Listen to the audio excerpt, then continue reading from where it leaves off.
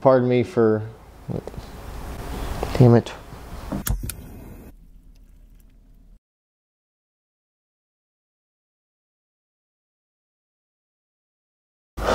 What's going on, everybody? I've been waiting for several months to get this in and I finally got it. It's my new leg. It's a Flower All Pro direct mount. So I may have mispronounced that, so I'll read it off to you. It's F-I-L-A-U-E-R, Flower is how I'm gonna go choose to pronounce it. Anyways, this All Pro mount.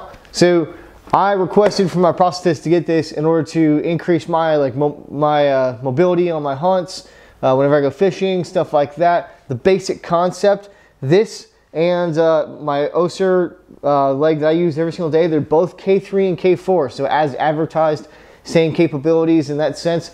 However, drastic difference in how they perform. I'm going to test them out here in a little bit and actually show you some examples of what I'm talking about.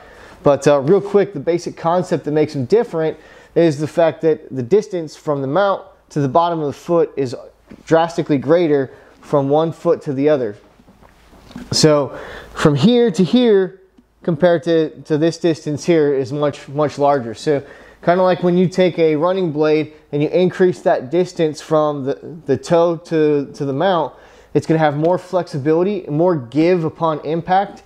The same thing applies to this direct mount.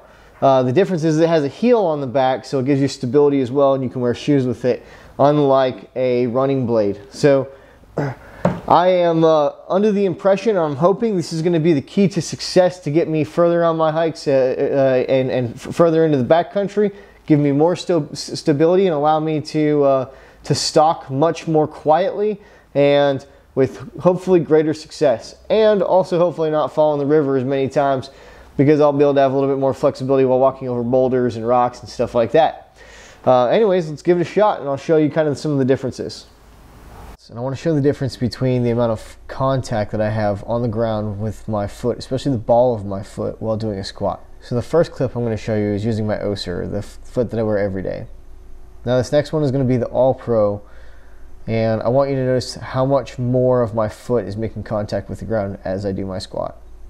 The greater surface contact when I do my squat allows me to have a better center of gravity as I do my squat, keeping my weight more evenly distributed over both knees, as you can see in these two comparison clips.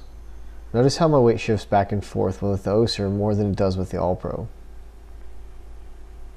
The next thing I wanted to try was some agility exercises with my agility ladder. So here's some compare and contrast with both legs using my agility ladder.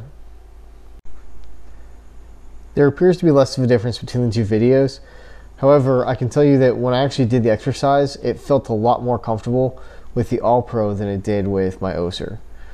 The amount of flexibility that it had and cushion upon impact as I was going through the exercise made a really big difference in my confidence as I went through the exercise.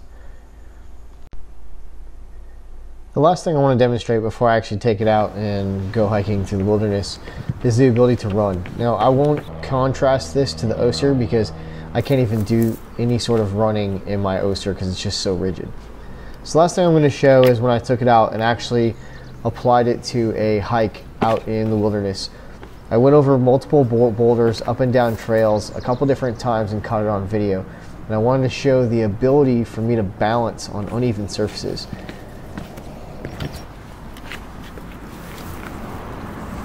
The way the foot bends and flexes and contours to the uneven surface makes it a lot easier to keep balance as you're walking on those uneven surfaces.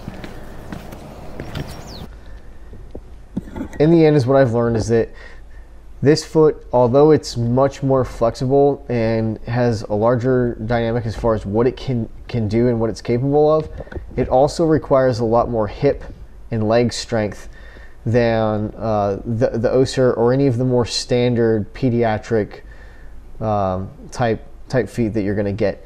Even though it's K3 and K4, it definitely requires a higher level of fitness in order to use it properly and to be effective with it.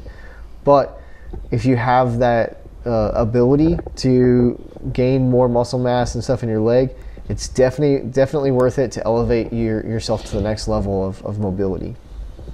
I'm not just trying to advertise specifically for the Flower All Pro. There's also other ones like the Wave. The Wave was the original one that I took to my prosthetist saying I wanted because it was the only one I could find. But then he ordered the Flower. So just pointing out though that there are multiple different companies that make these. However, what you're looking for specifically is that greater distance from the bottom of the foot to the mount. And you're trying to increase that distance as much as possible while still having a heel on it in order to keep stability, and that's the main things. I hope this video was helpful to any amputees out there. I'm still learning. It's been less than a year since I've had my amputation, and it's a constant process, I feel like, to learn new things and figure things out. So if this is the slightest bit helpful, please like and subscribe, and I hope you guys have a great day.